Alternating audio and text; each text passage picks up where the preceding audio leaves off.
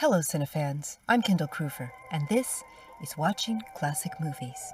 This episode, I went into a classic horror deep dive with my guest, Miguel Rodriguez, founder and director of the Horrible Imaginings Film Festival.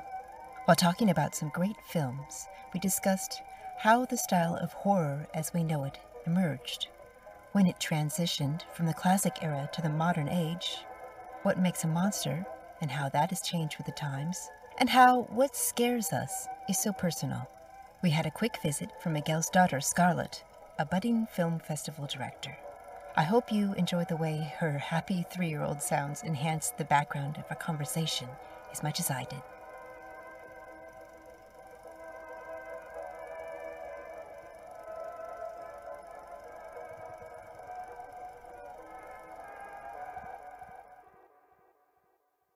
Welcome, Miguel. Thank you for joining me today. Oh, thanks for inviting me. I can't wait to talk to you about this.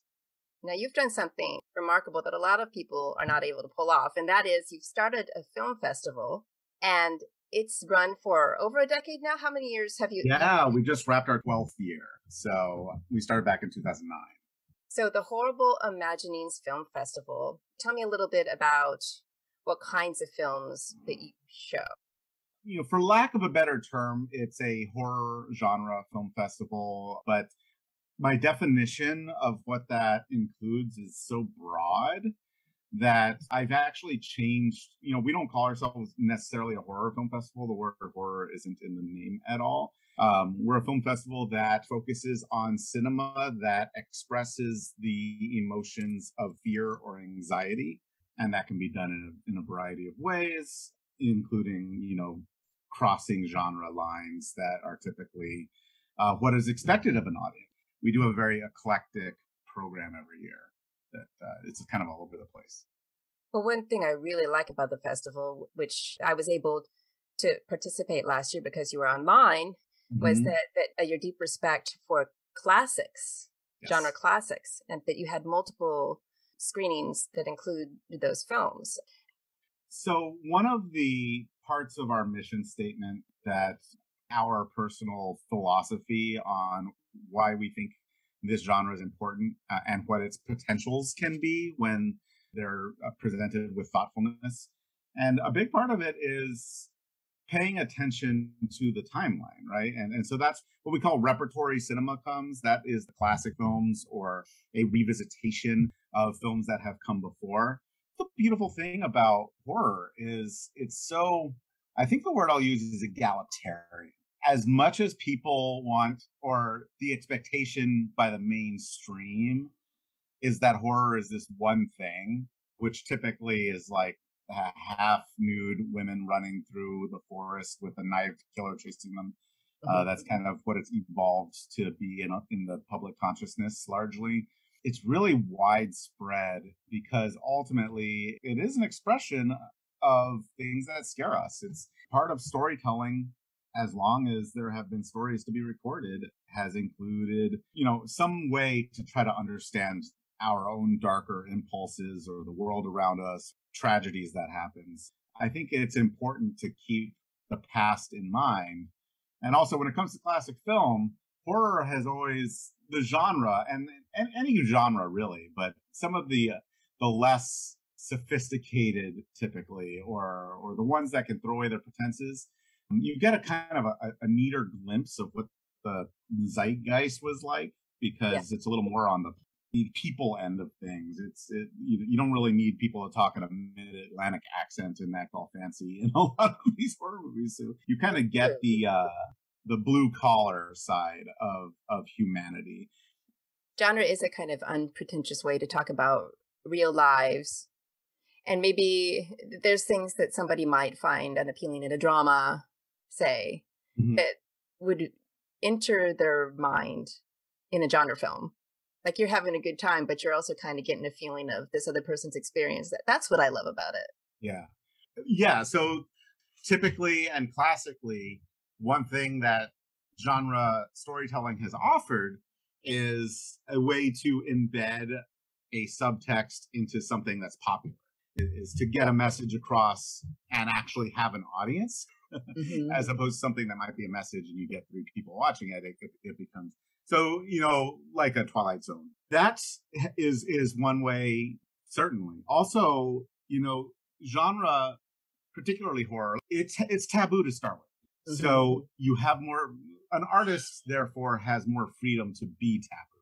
The expectation is that the next thing that comes out as time goes on, with horror especially, but really anything, you kind of want to top what came before. You have a inevitable increase in what's permissible just because the culture has become used to it, right? After Psycho in 1960, a whole that opened floodgates for what people were trying to do. The world really changed after that cinematically, and that's just one very obvious example. But it did change things. It changed the way people went to the movies too, just when they actually entered the theater. Oh, sure. The whole notion that we have these days of being in the theater and making sure that you're super quiet and it's trying to reduce being rude and Hi, Scarlett. Do you like movies? Do you like to watch movies? She's nodding. You need to say words because this is going to be audio. Do you like movies? Let the record show my daughter's not. There we go. So the thing that I find interesting about classic horror is there's kind of almost a line. There's when I have friends who are more into classic movies, they will ask me, is this okay for me? Is it safe for me? So there's the movie that you'll show TCM prime time and the movie that you'll show TCM after hours. What do you think is really important for somebody who's TCM prime time to see? What movies jump out? The thing about horror particularly is it is so personal that the answer to that is going to really depend on a person's baggage, on a person's experiences, on their tastes in a very large way. The Exorcist is brought up as one of the scariest, but it's not scary for everybody. There are people who find it less scary depending on their religious upbringing and those kinds of things. Yes, the religion is a big part of that in a lot of horror. Big part of, religion is a big, particularly so in the US, it's largely Anglo-Saxon kind of either Roman Catholic or Protestant kind of religious horror. The reason that you see Catholicism pop up a lot, even when the characters are Protestant, is because the Catholic Church has the imagery, right? The Catholic Church has that vibe. You're so right that the visuals, it has the visual and it's cinema. It goes way back to Dracula. So let's talk about Todd Browning's Dracula, 1931. Jonathan Harker is given a crucifix at the beginning of the film to protect him against evil by one of the rural folks in Transylvania who find out he's going to cross the Borgo Pass and go to Dracula's castle. He humors her, but it's not explicitly stated in the film the way it's stated in the book. So if you read Bram Stoker's novel, that scene happens, but you get an insight into Harker's thinking, which is, I shouldn't take this, it's idolatry. Yeah. Because Harker's British, he is Protestant. There is this kind of new world, old world, quote unquote, civilized London, backwoods, Transylvania, rural versus urban stuff going on beyond just the vampires. And so all of that I find very interesting. But Protestant, iconoclasm isn't quite as, Gothic. So the Gothic is a big part of classic horror. If you go before the atomic age of the 1950s, where our fears suddenly shifted to something quite different, a lot of it was based in the classic Gothic tradition that, has a literary reference that goes back, centuries.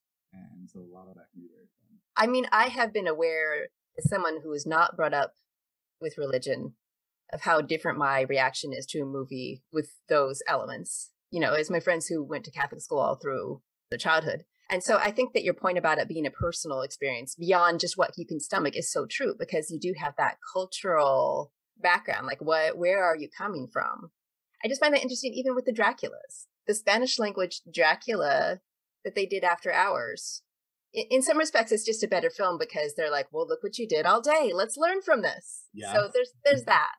But it does hit different. Just hearing it in a different language, it does give you a different feeling. It's that different perspective.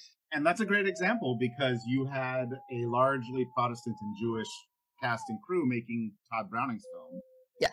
And a very clear Catholic cast and crew making the Spanish version. You know, again, I absolutely agree. The production is far superior.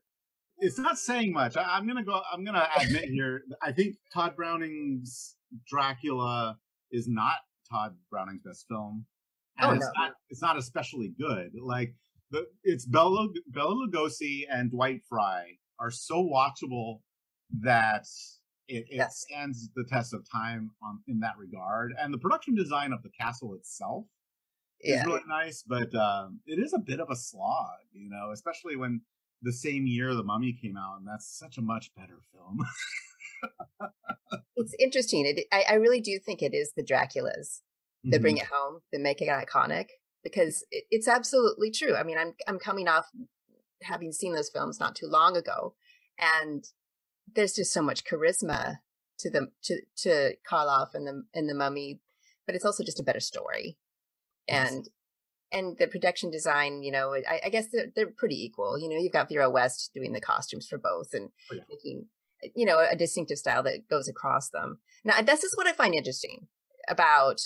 You know, you have the question of like, are you Hammer or are you Universal? You know, that sort of thing, like where your mindset comes from. It's interesting with Universal, like it really isn't just about the monsters. There's so many different kinds of films under that banner. What stands out to you? Something that maybe people don't think a lot about because they are distracted by Dracula, Frankenstein, that kind of thing. That doesn't fall in the normal pantheon. My favorite is The Black Cat. The Edgar Ulmer film with Bela Lugosi and Boris Karloff. I think it's the most audacious of that era, and it's just an insane film. Very dark and also very personal. You know, when you talk about horror being personal, there's a lot that Ulmer put from his own experience as an Eastern European emigre, with a lot of the World War I references going on in that film. And, you know, loosely, when I say, you know, is it based on Poe's The Black Cat? Only by title, really. But it's and there is some violence committed against a feline by Bela Lugosi near the beginning. Fear of cats. But when we talk about breaking taboos, that has all kinds of taboos in it. You've got in a true that one was 1933, I believe, or 1934, kind of like the end of the pre-code era. And that's the other thing, is these films, the whole universal monster idea came during the pre-code era. A lot of concepts were used that wouldn't have been kosher just a little while later. Yes. But this one especially has, you know, hints of necrophilia and hints of Satanism. And Ulmer uses a very kind of F.W. Murnau German expressionism in the set design, and such a beautiful, wild film. And he also uses a lot of classical music. You know, I think for a modern audience, this is why it can be so fun to watch classic films. I don't think a modern audience necessarily will discern classical music used in film versus what would have been contemporary orchestral score music at the time, like Max Steiner or something like that. It was kind of passé to use traditional classical music. So yeah, Black Cat, it's just a great gothic, ghoulish film, and there are several things. You know, you've got the bodies lying in suspension there instead of the black mass. You are seeing the end of the pre-code era there. I do have a special fondness for pre-code horror. Yes. I mean, that probably started seeing Freaks when I was in high school and just having mixed feelings about what was happening, just wondering if it was exploitation or if it was celebration, just things like that. You know, I think Freaks was maligned at the time, and I think it is Todd Browning's best film. I think it's much better than Dracula. Yeah, you know, Todd Browning had circus experience. This is something like so it was celebration. It was exploitation. We can't get over that either. Yeah. But it is it's very clear that the protagonists of the film are the folks working in the circus who have, a variety of different challenges that, are outside the norm, if you will. The titular freaks are the heroes of the film. They're the ones that we relate to. They're the ones who have the best personalities. And yeah, it's an uncomfortable movie, but it's also like, it's so good. It's so great that and you honestly love those characters. Yes. That's what makes it sit right, is that you love them and you admire them for what they're able to do with their limitations. There are lots of scenes too that go beyond kind of like the central story. There's this scene with the you've got the lady who, she's the handler for, I'll use the terminology they use at the time, the pinheads. And they're just playing in a grove, by where the circus is set up. And a couple of guys are walking through the forest, and they're just townsfolk, but they're really rude and mean for no reason. And she's like, they're just children. They're just playing. Those things out of here. That's a real experience. That's something that, if that was in the script and there was a writing room conversation for a major Universal picture, someone would say, can we cut this scene out? It's like, no, that's one of the personal scenes for Todd Browning. It's a great scene. It's not talked about as much as like the Google Gobble One of Us scene, but I really love it. Yeah. There's moments that capture life, but that also kind of capture the timeless elements of life, because that's still something that you would encounter today, that kind of casual cruelty. It's casual cruelty, and also, it lends context to what happens in the film, because there is a very real separation between people and the circus folk, and that just highlights and illustrates it. So that when you get the Google Gobble One of Us scene, this idea that, we're insular. There's a reason that happened. The realities of the world and the realities of society have kind of forced this separation. Yeah. And the results at the end is from that. It's actually a really sophisticated idea that ultimately the problems of freaks are systemic. The problems of freaks are rooted in something that goes beyond the individuals. Yes. Rather than, yeah. So I think that's one of the things I really like about it. I think that is why it has stood the test of time, and has is more recognized now for its quality than it was at the time. I do find Todd Browning really interesting as a director. He's willing to be very intense. Mm-hmm. I'm sure undoubtedly knowing that it's not going to be easy for him to get this vision out there.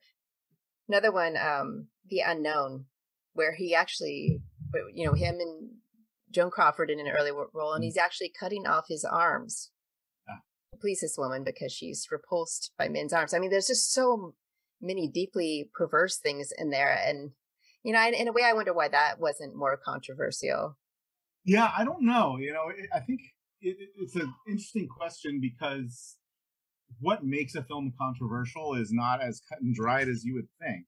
And I will say, as far as Todd Browning goes, he was an outsider, and he put that in his films. I mean, this is the classic kid running away to join the circus story, which he did when he was 16. He was a contortionist. He was one of the sideshows.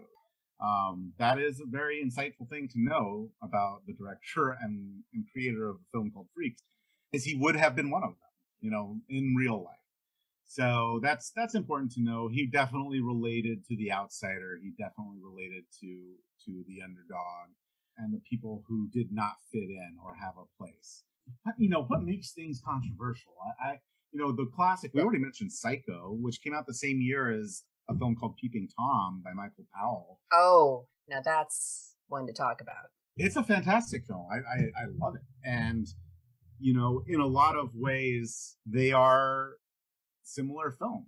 You've got homicidal maniacs who are, by all outward appearances, kind of like awkward, shy, charming young guys who unfortunately have a proclivity for losing their minds and killing young women. Peeping Tom was lambasted and hugely controversial and destroyed the career of Michael Powell.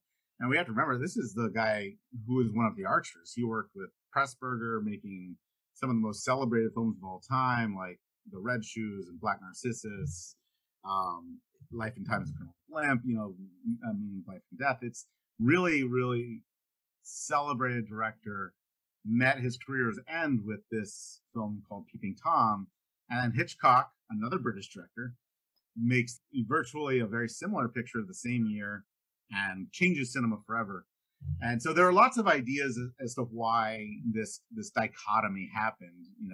One of the most common things that's said is like, well, Hitchcock did see what happened to Michael Powell. Psycho came out later, and he didn't screen for critics. And this is true. He didn't screen Psycho for critics. The critics were the audience. That was very on purpose. That was part of the whole mystique about make sure you're not late to the theater, you won't be let in, you're quiet, all that stuff that we have now kind of embedded into our movie going culture is because of Hitchcock and Psycho. I do believe he learned a real lesson from what happened to Peeping Tom. I'm sure that can't be the only reason for such a drastic difference in treatment. I think Peeping Tom's a great film. It's a very different film from Psycho. I know personally, I do think it's an excellent film. Yeah. The way that it evokes fear and kind of disgust. I think for me, it's the prolonged horror of the women. Yeah. And that it isn't just, I was going to say that it isn't just this one-off, but actually you can be led to understand that in Psycho it isn't one-off because he knows exactly what to do with that body. Yeah. But the fact that he's reflecting their horror and prolonging it and intensifying it, that's what gets in my guts. Mm-hmm. That's why I can't just sit down and randomly watch that film. I kind of have to I have to prepare myself. Whereas Psycho, it isn't any less disturbing if you think about it. But there's something about the cinematic style of it that flows through. And yeah, that's a really interesting thing about different visions and perspectives, I think. Yeah, I wonder, so in both movies, you've got the lead character, and this is the other thing, the protagonist in both films is the killer, but usually by himself, and both things are very kind of morbid and macabre. But I do think in Peeping Tom it's more overt, right? Because that the images on that celluloid are basically snuff films, whereas in Psycho you've got the avatar death of the animals, and their preservation by Norman Bates. Have you ever read Robert Bloch's story? Yeah, it's so different because Norman in the book is not adorable. He really makes your skin crawl, and you know a little bit about his habits. You also get a really deep exploration of his misogyny.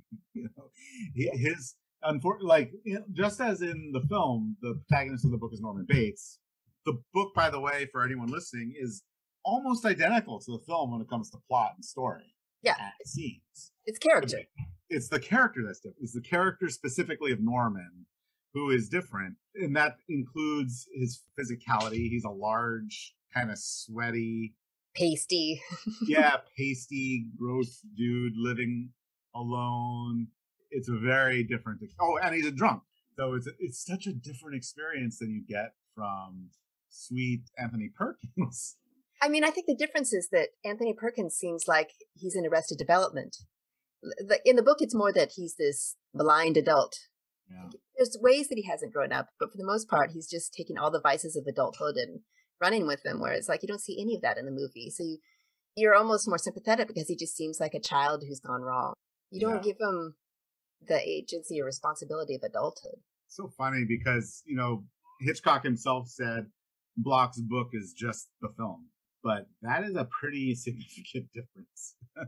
It really is in how you experience that story. It really did change because after that, it did change. If you look at films after that.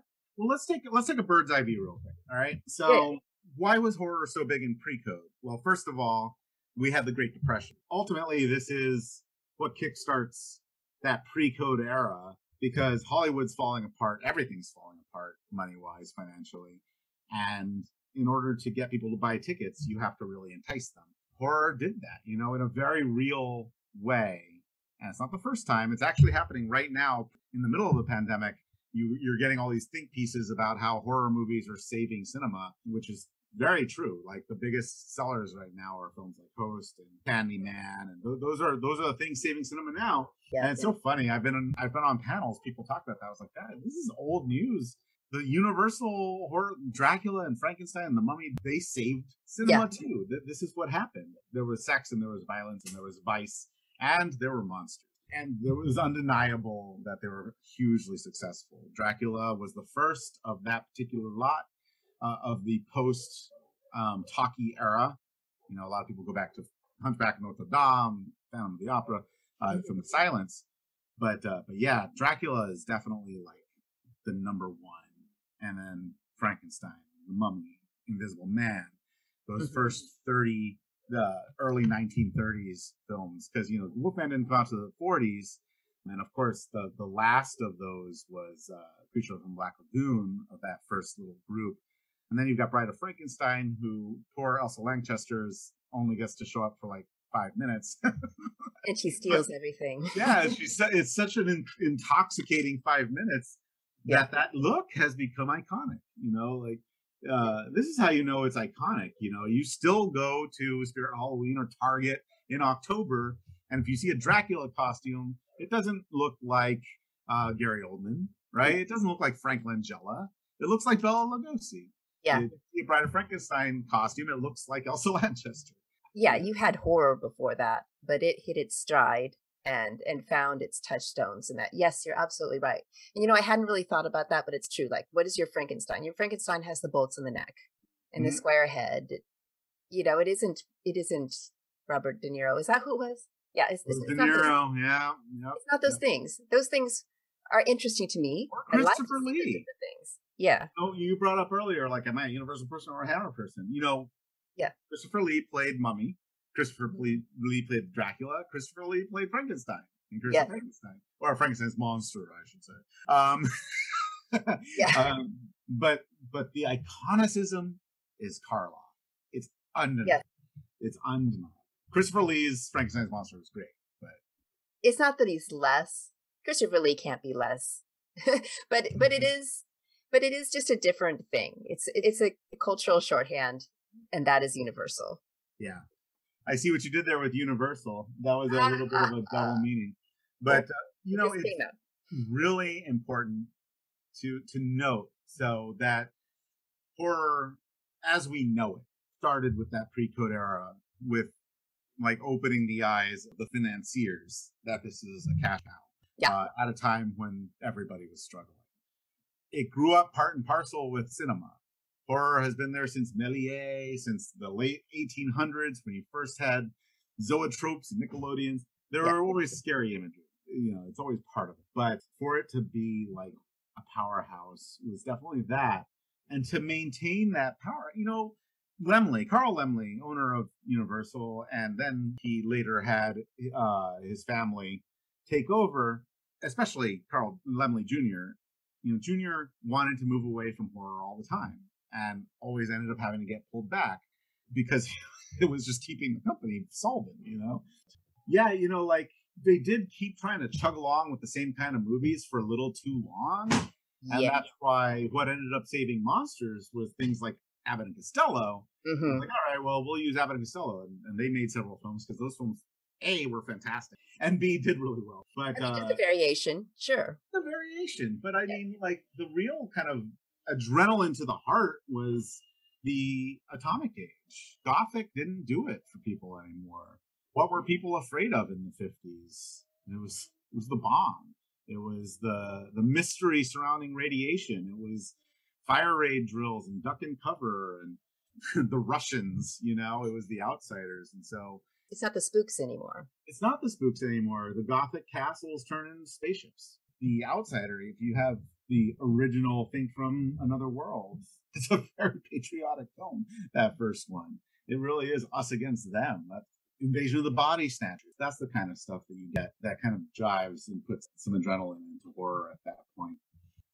Actually, in both of the examples, Think from Another World and Invasion of the Body Snatchers, they both got remade. You know, Invasion remade many times.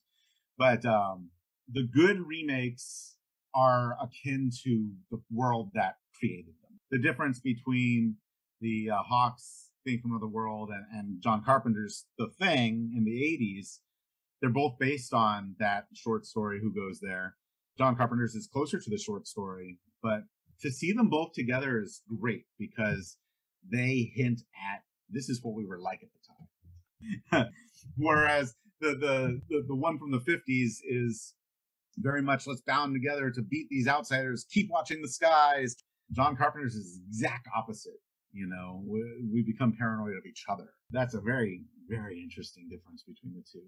And that's where remakes can be interesting, is where it's not just like most remakes are just a cash cow, let's cash in on something familiar. But if the creator does something interesting with it, like how do we rethink this? How do we reimagine this and reinvent it and make it more a reflection of our time now, then I love it. Like the Invasion of the Body Snatchers was remade in the 70s. I like that equally well to the original. So it's interesting companions. Yeah, well, you know, in the Invasion of the Body Snatchers, there's a lot of parallels between that and the Red Scare. Whether or not that was intended has been debatable, but it's certainly there. Author's intent only goes so far. Yeah. You have to make it appeal to what people are afraid of. And certainly the idea of communism coming into our country and making us all mindless zombies was a thing, was something people were afraid of. As much as I do like Invasion of the Body Snatchers with Kevin McCarthy, I tend to prefer the 70s one with Donald Sutherland.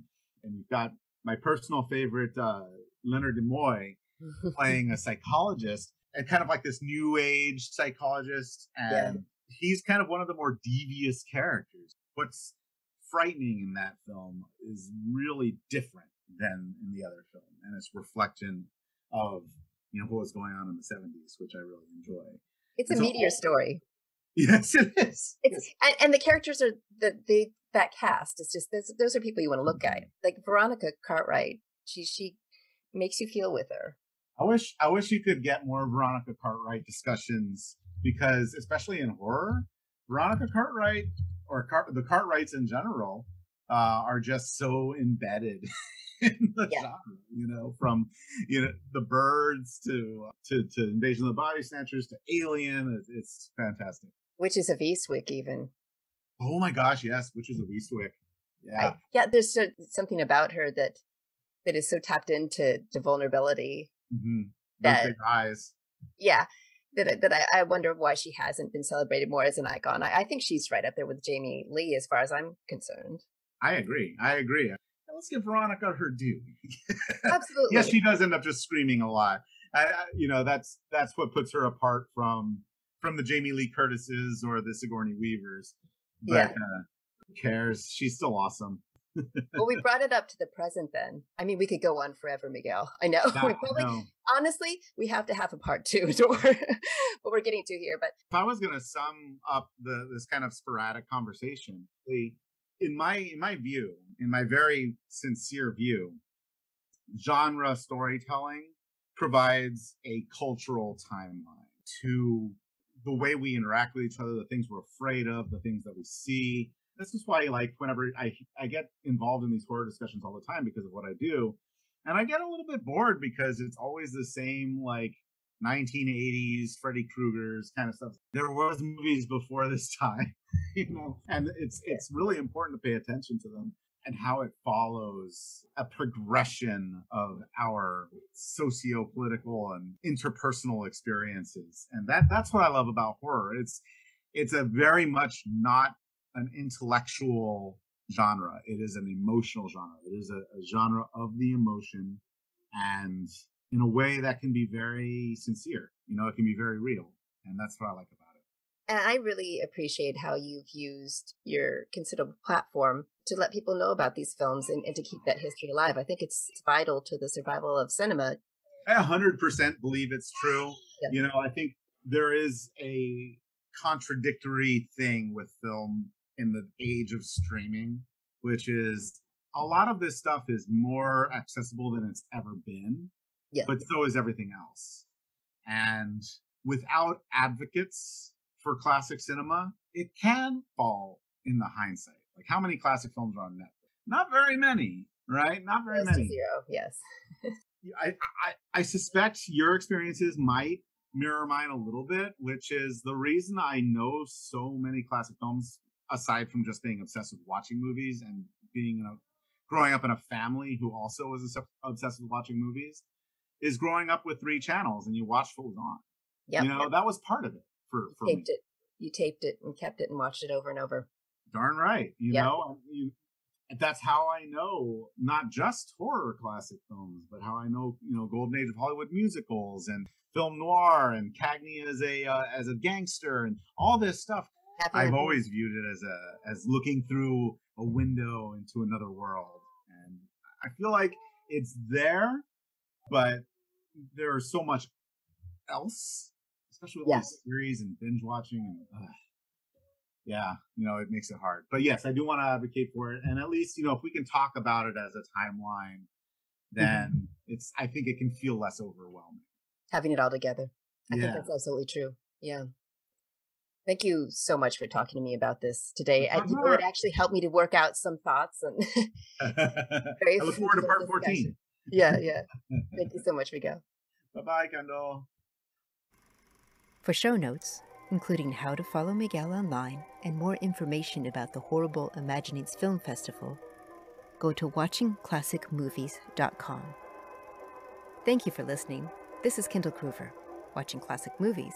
Until next time.